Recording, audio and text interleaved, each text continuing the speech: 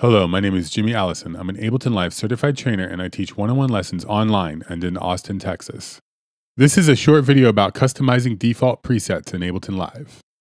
All Ableton Live devices have default settings which can be changed to a default preset that fits your personal workflow. Simply right-click or command-click on the title of the device to open the context menu and then select Save as Default. To further explain, look at the Categories section under Audio Effects. You will see all of the audio effect preset folders. These folders are actually default presets. You can drag the folder into a track to load the default preset, which is really handy. I generally like my defaults to be what is known as initialized presets. An initialized preset is basically a generic or transparent start point. For example, load the auto filter. Live's default settings are nice, but they cut the highs, and I need to make a few other changes to be my preferred start point when I load the auto filter. Turn the frequency all the way up so the highs are not cut, and keep the resonance at 14%. Most of the time, I want my LFO synced to the BPM of the song.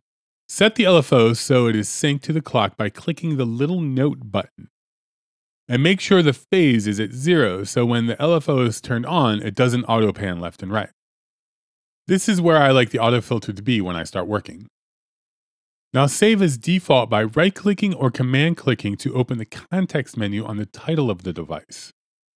And then click the Save as Default option. And now anytime you load the default preset, your default preset will be the one that loads. If you ever want to reset to the factory settings, all you need to do is look under Places, User Library, Defaults. Open the corresponding folder and delete the device. So pay attention to your natural workflow. And anytime you find yourself changing the parameters in the same way to basically create a start point, save that as a default so that way you don't have to do that every time you load the device. Well, that about wraps that up. Thank you for watching.